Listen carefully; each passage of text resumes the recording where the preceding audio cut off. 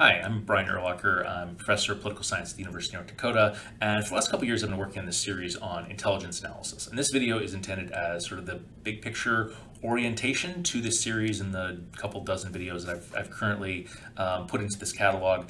I got a question a little while back about what's the best way to kind of work through those videos, and I sort of intuitively had always said, well, the best way to work through it is just to go in the order that I put them in, because I put them in an order that I think makes sense. But I should probably highlight what that order looks like. So the first part of the series will talk about kind of background stuff, the history of the U.S. intelligence community, some definitions, a little bit about cognitive bias and why we need structured analytic techniques. Then it moves on to some typologies of critical thinking about different kinds of problems, whether we're doing prediction or analysis, and the kind of techniques that might be appropriate for different kinds of questions. And that kind of sets the foundation. And then from there, it kind of covers different techniques that might be useful for different kinds of problems. But again, so the idea is that you're fitting all that back into that original typology that was kind of introduced somewhere in the middle. So that's kind of what this series is trying to do. I should also flag one more thing about what this series is trying to do. There's a lot of trainings out there on intelligence analysis that come from the perspective of specific tools, almost on the collection side. How do you use different search engines to get the kind of results that you want? That's not what this is about.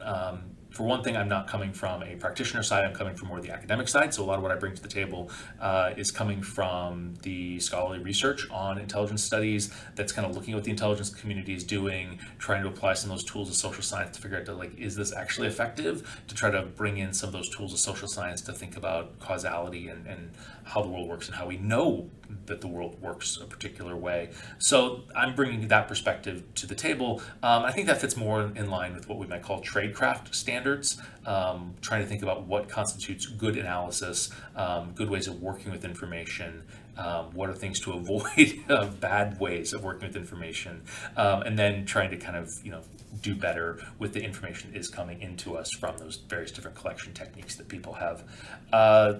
Then I should also flag that when I started this, I just sort of did this for my own purposes. I teach a class on U.S. foreign policy, and we do a section on structured analytic techniques, and I teach the analysis of competing hypotheses technique in that class. But over the years, I've gotten a lot of really positive feedback from this video series, including a number of people who requested sort of professional training. And my first reaction was, well, that's not really what I do. I'm an academic. I do sort of classroom training. But after the third or fourth request, I thought, well, maybe that's something I could do or I should do, or there could be a need for. And so this summer, I spent some time and actually put together what I think is a workable catalog of different trainings. And so I've got my website, erlacherconsulting.com. I'll throw a link down in the description if people are really curious, in which I sort of thought through some different modules that I think I could very easily provide to folks, and then how those could be packaged into short trainings over Zoom over an hour to something longer, 5, 6, 8 hours, maybe even over the course of a couple of days if people were really interested in doing some in-depth training on some of these techniques. And so if folks are curious, they can take a look at that. If you're looking to hire somebody who does this kind of training, I'll put that on your radar. If you're not, it might still be worth looking at to kind of get a sense of different themes and topics that you might want to explore in a little bit more depth.